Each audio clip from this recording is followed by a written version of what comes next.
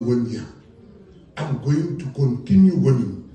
You are very fortunate that in sport, art and culture in South Africa, you have a minister who is passionate about sport.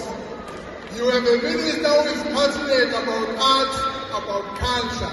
This minister here, he has committed to change things around to make sport, art and culture one of the best in the country, not just South Africa. So Minister, we welcome you to KwaZulu-Natal, we welcome you to the department. We promise to give you support as we move along with you to change the image of sport, art and culture in South Africa to be the envy of everyone. So with these few words, let us all stand and welcome to the podium. You know, when we introduce him, he's not the formal, very formal type. I like it when the Deputy Minister introduces him because she says, please welcome Minister Gayton McKenzie.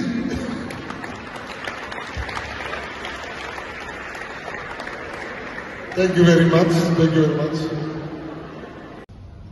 Durban this morning, got to Joburg, and I came to Cape Town. Upon landing, I realized that they couldn't find my bag. I said, listen, why do you guys search for the bag? I'm not missing the screening for nothing. And they said to me, no, you have to wear a suit. I said, no, the people know I'm trying to lose weight. They think I'm passionate about it. I just want to, Nomsa, thank you so much. Nicola, thank you so much. This is, for me, it's a new day. The new day doesn't come with me. It comes with the GNU. We all ministers, we want to outdo each other, and you are the recipient of that competition, an unspoken competition. And I'm very passionate about movies. I'm very passionate about the industry. We are going to change stuff. We're going to depoliticize funding in South African movies. That's the first thing we are going to do. There's no longer, I know this person or I know that person. Your work should speak for you. And not who you know should speak for you. And you have my absolute word. You've seen I've already made changes coming in because we don't have time for nonsense anymore. We want to have hit movies. You know, what Australia, you know, you look at movies. I mean, you look at Crocodile Dundee. What it has done for the film industry in Australia. You look at Parasite.